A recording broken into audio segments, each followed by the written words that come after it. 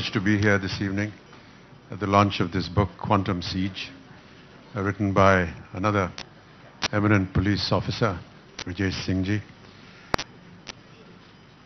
I was discussing this with my dear friend, Mr. Pasricha, also a dear friend and has lent a lot of service to the police force.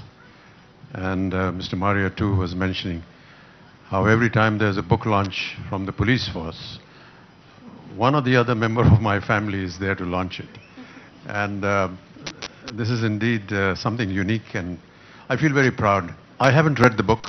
I've just glanced through it, and I will get to read it. But I'm sure that much of the story must have been inspired by many of the incidents that Brijesh Singh ji may have gone through in his own life as an officer, and to convert that into some kind of a fiction which is going to be read by many and admired, that is indeed extremely laudable.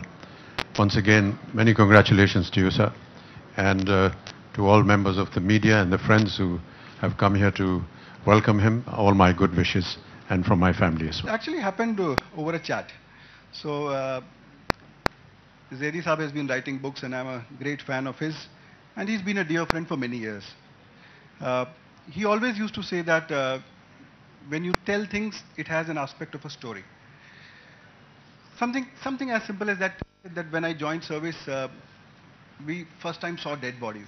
And after seeing dead bodies, we saw that there were doctors sitting there having sandwiches. So he said that, you know, this is the insider stuff which the people want to know. A journey, and I'm quite sure, you know, he's been very smart. He gave me the book just last night.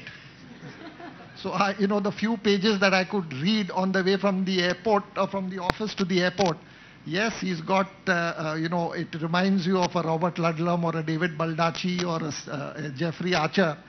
And I'm quite sure that, you know, with the experience that a police officer gains during his or her career, would stand Brijesh in good stead in writing all these potboilers and these thrillers.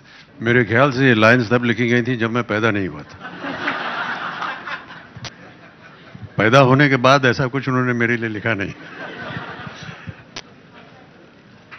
लेकिन मेरा ऐसा मानना है कि बाबूजी ने जो कुछ भी लिखा है वो समाज को मद्देनजर रख के लिखा है और किसी खास व्यक्ति विशेष के लिए नहीं.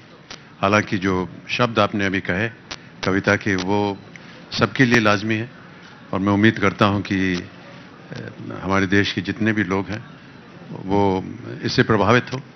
मैडम, आजकल तो सिर्फ फुटबॉल फील्ड दिखाई दे रही है. आगे चल के सोचेंगे.